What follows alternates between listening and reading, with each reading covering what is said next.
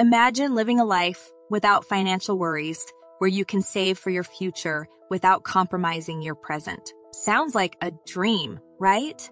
But what if I tell you that it's possible? Yes, you heard it right. With the help of the 50-30-20 rule, you can budget your income and save for the future with ease. It's time to take control of your finances and plan for a brighter future. In this video, we will explore the concept of the 50-30-20 rule, understand how it works, and learn how to implement it in our daily lives. So, get ready to take the first step towards financial freedom. Number 1, understanding the 50-30-20 rule. The 50-30-20 rule is a budgeting method that divides your income into 3 categories: needs, wants, and savings. Understanding this rule is crucial for achieving financial stability and avoiding debt. We'll break down each category and explain how you can allocate your income accordingly. Number 2, 50% for your needs. Half of your income should be allocated to your necessities. These include things like rent or mortgage payments, utility bills, groceries, and transportation costs. By prioritizing your needs, you'll be able to cover the essentials and maintain a comfortable lifestyle. But remember, try not to overspend on unnecessary items or splurges, as they can easily eat into your budget and hinder your ability to save for the future. Number 3, 30% for your wants. Indulging in your wants is necessary to keep your spirits high and keep yourself motivated. The 30% allocation will help you fulfill your desire without disturbing your financial stability. You can spend this amount on non-essential items such as dining out, shopping, or a weekend getaway. This percentage ensures that you enjoy the fruits of your hard work without overindulging and losing sight of your financial goals. It is essential to keep track of your expenses and ensure that you do not go overboard with this allocation. The 30% can quickly become a burden if you do not plan and prioritize your wants. Therefore, it is crucial to set limits and be mindful of your spending habits. Remember, the 30% allocation is for your wants and not your needs. It is important to differentiate between the two to ensure you do not overspend on your wants and neglect your necessities. With proper planning and execution, you can achieve your financial goals and still enjoy the things that bring joy and happiness into your life. Number 4, 20% for your savings. Saving for the future is crucial to achieving financial stability, and the 50-30-20 rule makes it easier to achieve your savings goals. Here are some creative tips for saving 20% of your income.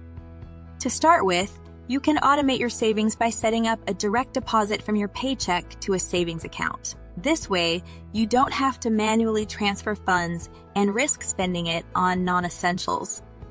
Another way to save 20% is to reduce your expenses by adopting a frugal lifestyle. You can cut down on unnecessary expenses such as dining out or purchasing expensive clothes. Instead, you can opt for cheaper alternatives such as cooking meals at home or buying secondhand clothes. Consider opening a high-yield savings account to earn more interest on your savings. These accounts typically have higher interest rates than traditional savings accounts and can help you reach your savings goals faster. You can also set savings goals for yourself and track your progress regularly. Having a specific goal in mind, such as saving for a down payment on a home or a dream vacation, can help motivate you to stick to your savings plan. Make use of cashback rewards programs, couponing, and loyalty programs to save on your purchases. These small savings can add up over time and help you reach your savings goals faster. Finally, consider investing a portion of your savings in a diversified portfolio of stocks, bonds, and other assets. Investing can help you earn more money on your savings and grow your wealth over time. Number 5, how to deal with unexpected expenses. We'll get to that in a second. I have a favor to ask of you. If you like this video so far, please subscribe to the channel. Life is full of surprises, and unexpected expenses can pop up at any time. Whether it's a car repair, medical bill, or emergency home repair, it's essential to be prepared for these unexpected expenses. In this chapter, we'll explore some creative ways to deal with unexpected expenses while still adhering to the 50-30-20 rule.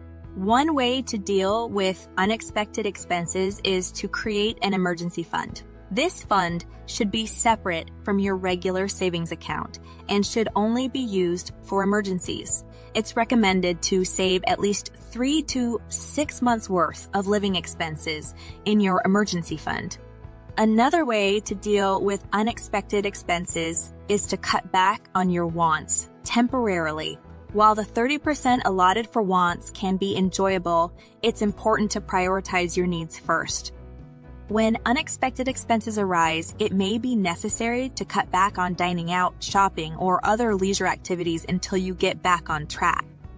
A third way to deal with unexpected expenses is to negotiate with creditors or service providers. If you're facing a large bill or payment, it's worth reaching out to the company to see if they're willing to work out a payment plan or reduce the amount out. Many creditors are willing to work with their customers to find a mutually beneficial solution. In addition, it's important to regularly review your budget and adjust as needed. If you find that you're consistently falling short in one area, such as the 20% allotted for savings, it may be necessary to adjust your budget to ensure you're staying on track with your financial goals. Number 6, common budgeting mistakes to avoid. It's important to understand that budgeting is not always easy, and there are several common mistakes that people make. To help you avoid these, we've put together a list of the most common budgeting mistakes.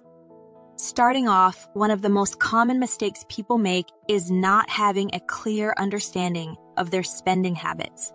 Another mistake is not tracking their expenses, leading to overspending and losing track of where their money is going. Additionally, many people tend to underestimate their expenses, which can result in overspending and blowing their budget.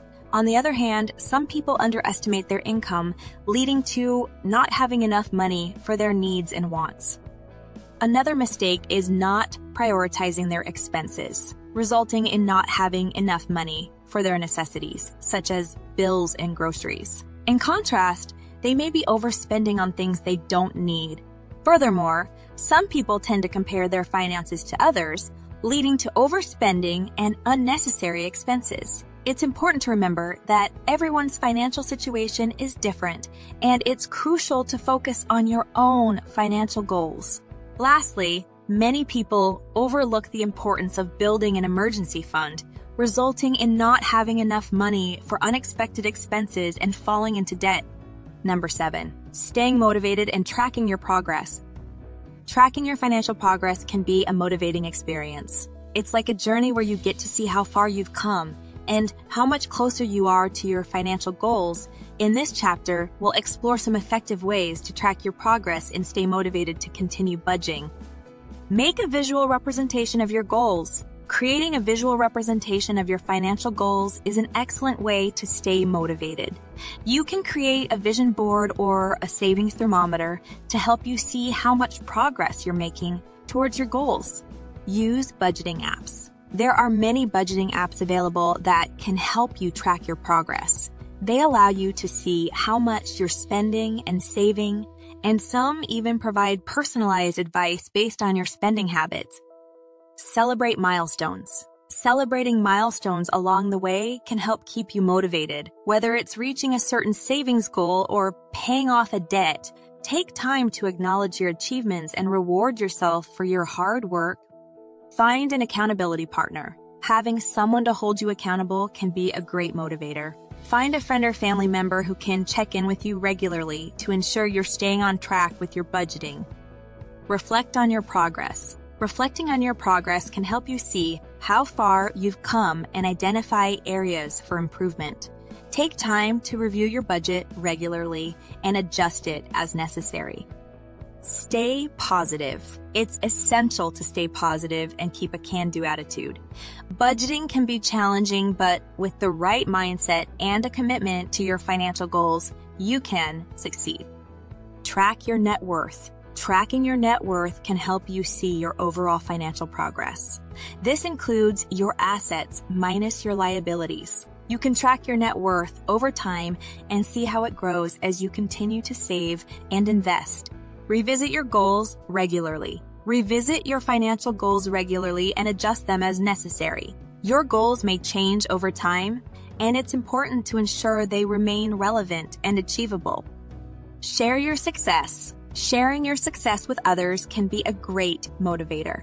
Whether it's sharing your progress on social media or with friends and family, celebrate your achievements and inspire others to take control of their finances. Stay committed. Finally, staying committed to your financial goals is crucial. Budgeting requires discipline and dedication, but the rewards are worth it. Keep your eyes on the prize and stay focused on your financial future. As we wrap up our discussion on budgeting and savings, it's time to gear up for day 10. Don't forget to subscribe so you won't miss out on the next chapter of our financial journey.